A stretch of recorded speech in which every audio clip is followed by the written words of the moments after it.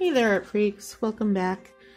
So if you follow me on Instagram, you'll know that a couple of weeks ago I unearthed these ancient colored Sumi blocks that I got probably close to 15 years ago when I was still a baby college student.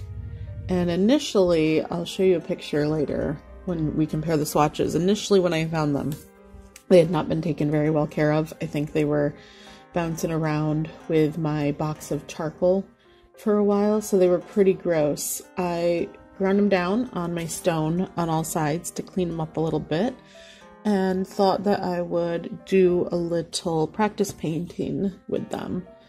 If you follow me, I'm sure you're really sick of seeing this image by now, but I needed a sketch that was already done and was low effort, and this one was there for me. So, if you don't know anything about Sumi, they're a traditional Japanese type of ink. The whole process is actually referred to Sumi-e. It's Sumi-e, but in Japanese they pronounce it differently. Wait a second. Sumi-e. Sumi-e. There you go. Sumi-e. I'm not saying that right. I can't pronounce Japanese. I am so sorry, Japanese people. As I was saying, the Sumi part is the ink. Traditionally, it only comes in black. I've been poking around a lot, and I'm not actually even certain where these colored blocks came from. I mean, I bought them online. I know where they came from, but I can't find any references to them traditionally being colored, just black. And it seems like the entire point of Sumi-e is to not use color. It's to balance your blacks and your whites and your grayscale. So yeah, I feel like these are probably just a gimmick, but they're an interesting gimmick. I remember being obsessed with these when I was in my second year of my associate's degree. If you see, that red is like half gone. I used the crap out of that red.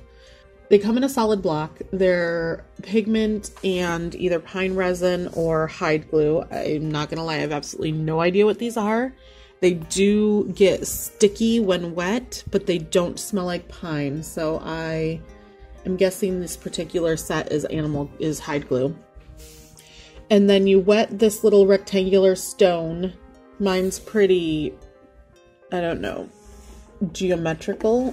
Most of the stones I've seen are a little bit more rounded and organic edged, but it has a slant in there that can collect water and ink, and you wet the stone and you grind the block in a circular motion up against the stone to make the ink.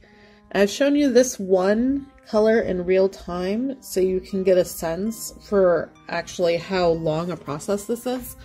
I find it really meditative. Some people find it very tedious, but it is what it is. And from all appearances, in traditional Sumi-e, you would be only grinding the black this way.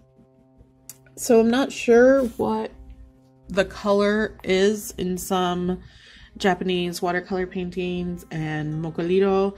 I think that's probably Gansai, but I just personally have not done enough research. This was literally just nostalgia all over the place this weekend. I'm going to speed up the rest of the grinding process because, like I said, it's meditative to do. It's a little tedious to watch, but I have found 10 colors that I had. I, for some reason, thought that I initially had a set of 12 and that I was only missing 2. But then when I went to try to find these online again, everything was coming up that looked like these blocks was coming up in sets of 15. So I'm going to show you one of the sets I found in a minute here after we're done grinding and after we're done comparing swatches. But it looks like I'm probably missing about 5 colors, and I think you'll agree with me that the colors I'm missing are kind of vital, because the only green I have that I can find right now is this really annoying green that I hate. It's a pastel green. It's gross. It's just a gross green. It was pretty gross before I cleaned it and I swatched them, and I actually think I liked it better because at least it had some gray and some grit to it. Now it's just a gross light pastel-y green. The one brown here is kind of a peachy, very light brown. It's not even really a brown. It's actually more like a desaturated gray orange. The yellows are pretty close together. After cleaning, you can see more of a difference in them. It looks like it's supposed to be something like a cad light, cad medium, and yellow ochre, but they're just really close together, and they don't mix substantially different from each other, which is the other thing. I don't know if you're supposed to mix colored Sumi. I don't know if colored Sumi is even supposed to exist. So, tried to mix them. It's alright. And I know you can't compare them to Western watercolor because they're two different beasts. A lot of people did that when Gansai paints hit the Western market big. But they're not the same thing. Gansai and watercolor are not the same thing. Sumi and watercolor are not the same thing. But they're still just not great to work with now that I've had more experience working with different ink and paint type mediums than 15 years ago when I was a little baby artist. There you can see my initial swatches and what the Sumi sticks looked like. Sumi blocks, really, they're not really sticks. What they looked like before I ground them down. They have these little gold dragons on that, not embossed. What's the opposite of embossed? Like relief sculptured on them and painted in gold. From what I can tell, that's actually normal and traditional with Sumi. So what's interesting is you get a little bit of that sparkly mica ground in, just a tiny, tiny hint, just enough to give like the barest little sparkle to your paintings slash drawings. But you can see they were pretty grungy. They clean up really nice. You kind of almost can't see that white on camera now.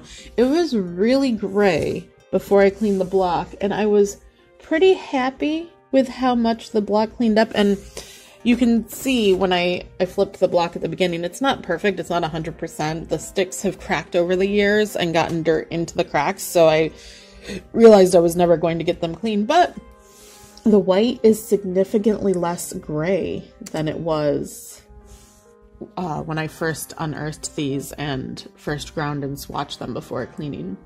This is the set I was talking about that I can find online. I found these on some Chinese painter websites. I found this on eBay. So I appear to be missing the black, a dark green, a sort of turquoise-ish color, a middle green, and a light blue. So it seems like rather than going with warms and cools, the set was kind of catered towards giving you three, like a light, a medium, and a dark of yellow, blue, and green.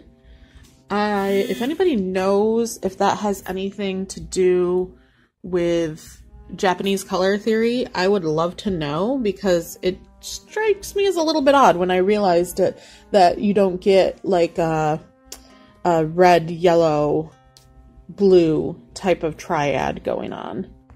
And then on top of that light, middle, dark of the yellow, blue, and green, you've got a white and a black, red, a kind, I guess what's supposed to be like a brownish color, violet, and a magenta.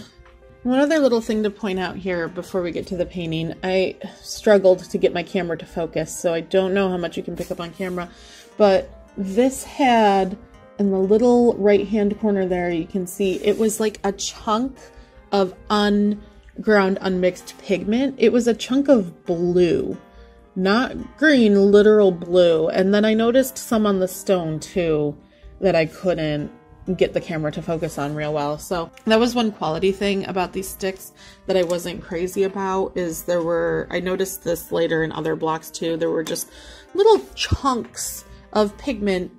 So now we're gonna get to the speed paint of this little lamprey mouthed punches for the 5 millionth time. I promise you I'm done with this image after this. It's time to move on to bigger and better distortions of my children's faces for art. A little bit of a different approach to painting skin tones for me is I decided to get all fancy and go in with an underpainting with a blue, thinking that I could layer up that brownish, burnt sienna-ish color and make it push its value range a little bit more. This was not a good approach. You'll see later at one point I actually grind up some more of that color and layer it on top of the swatch to see how well it layers, and that is how I would recommend trying to darken these colors. I also go in with some blue and purple on the hair to try to darken it up. These Sumi Sticks value ranges are best created when you layer the color on top of itself. They don't lift terribly easily because they are ink, so they're pretty staining, which means that you can glaze and layer with them really well. Not at all like Western watercolors, where most of them lift and glazing is usually a limited affair. Which on the one hand is great because it makes life a little bit easier, especially since that stone can only hold one color at a time and you have to mix the ink up and then put it onto a separate plate or something if you want to have multiple colors going.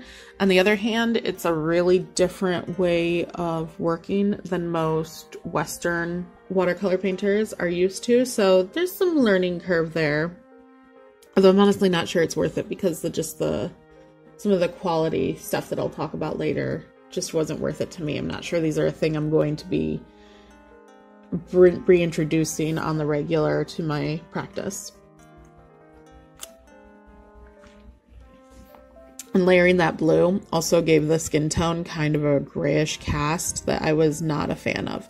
Again, glazed and layered great, but because they're staining, but because they are semi-transparent, it was just not a good look overall. Nor when I tried to layer some red into the shirt to create some different tones and bring some color in, and not when I put the purple into the hair.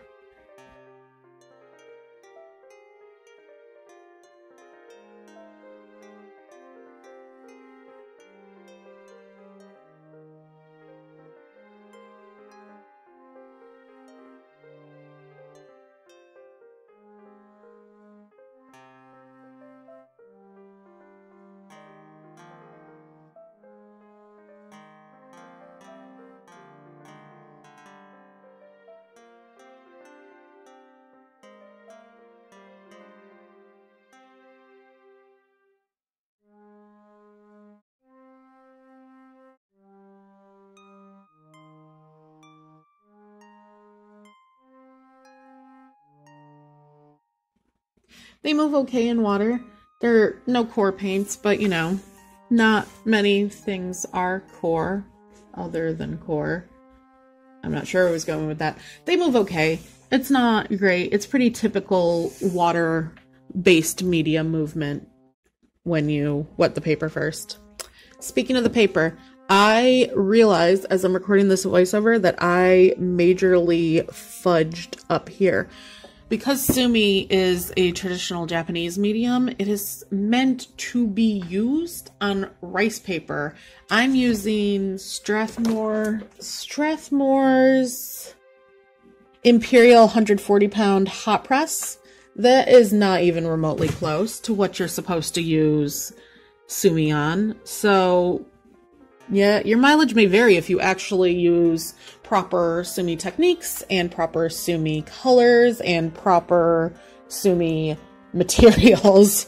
I got the paint sticks, and I got the grinding stone, and I got the Sumi brushes, but the paper is completely inappropriate for what I'm doing. Okay, sorry, please continue. My best solution. Please. Come on, come on. That's not what I said. Believe what I meant. You should upload your singing because I love your singing. And You're I'll just watch this video over and over. You're literally the only one who likes my singing. Do you know what happened the last time I tried to sing to Titania? She tried to eat me. Okay? The dog that howls at random hours does not like my singing. Okay. Wait, she did? Can I provide a counterpoint? What? She will literally eat dirt off the ground, so she obviously has no taste. So after I finished painting, or as finished as I was going to be because I was unhappy with what was going on, I just went in with a dip pen and some India ink. India ink, traditionally soot and liquid suspended medium. Sumi ink, black Sumi ink, is traditionally soot and pine resin, so pretty close. I just didn't have any black Sumi on hand or any soot and pine resin, so I reached for the liquid ink. And we're going to have a very Manda typical disaster right about now. When will I learn, friends? When will I learn? So there you have it. I didn't finish inking it on purpose because I wanted to show the back and forth between inking and just leaving your pencil underneath. I don't know what would have been done traditionally in Sumi painting, because this whole thing seems like it's not traditional materials, or, well, it's definitely not traditional paper.